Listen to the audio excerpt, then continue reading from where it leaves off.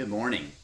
Today is the first day of school for schools in Hamilton County, Tennessee, in that district, and it is a day when I know many others have already gone back or many are preparing to go back. I remember as a child the first day of school being a day of simultaneous great dread and regret that the summer was over, but also a day looking forward to seeing my friends that I hadn't seen since the summer and kind of seeing what the new school year would start. Would be like. This year, of course, more than ever, it is a day of both dread and anticipation, not only for students, but parents and teachers and administrators and staff. Parents and a number of you I have spoken with, I know, are just agonizing or have agonized over what to do. If I let my kid go back to in-person learning, they will be exposed perhaps more to a virus that could be deadly for them or for others. If I leave them at home and do a virtual, then they will suffer from not having the social opportunities that they get at school that are so important. And if we do the hybrid kind of options that there are, it becomes a scheduling nightmare for everybody, for work and for school schedules and the whole 9 yards. There are no good options this year. And so I want us to take a little bit of cheer first by knowing that each one of us, whether you are a parent or a teacher or an administrator or someone like me who doesn't have children in the school system but cares, each of us have the opportunity to do something to help our school systems. And to illustrate that, I want to show you a story about a man named Zane Powles from the United Kingdom, who is a teacher, and the wonderful job that he has been doing caring for his students during the pandemic.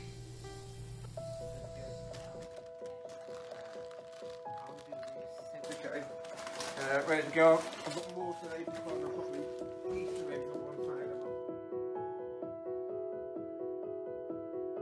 them. Our school is in like a deprived area, as the government would say, socio-economically deprived. 4 out of 10 receive free school meals. So what we thought straight away was, how are these children going to get their free school meals? I thought, right, what I would do to resolve some of that problem, I'd go out and deliver every single meal to them every single day. That'll give me the opportunity to see the children, make sure things are okay, and they've actually got a decent meal, because some of our children probably won't get a decent meal. So you can see there's a bun, there's a cookie and a piece of fruit in each bag. I think they're 105 lunches, and once we're all done, then we'll roll them up, put them in the bag. Our motto is the school that cares, and that's something we definitely do. We care so much about our children and make sure their welfare is our priority all of the time. I think we want to think and really believe that all of our schools are schools who care about our students. And we know that teachers aren't only teachers. They have to be psychiatrists and psychologists and relationship experts. They have to be doctors. They have to be police officers, social workers. There's so many roles that our teachers have. James 3:1 says, "Don't be in any rush to become a teacher, my friends. Teachers is highly responsible work. Teachers are held to the strictest standards," and that is true. And so for this day, I want us to pray together for teachers, for administrators, for staff, for students, and for parents. Will you pray with me that all of them will take a lesson from James Powles and do even more than they are called on to do for the good of their fellow students or their children or their schools? Let us pray together. God, these are difficult times, and they are particularly difficult for parents and for schools. We pray first for the First Cumberland Learning Center, that you would be with each one of the students in our Learning Center, be with each one of the families that they represent, be with each one of our teachers and our administrators. We pray for the schools throughout our region and throughout our country and even throughout our world, that you will be with each administrator, that you will be with each staff member, that you will be with each teacher, and that you will be with each student.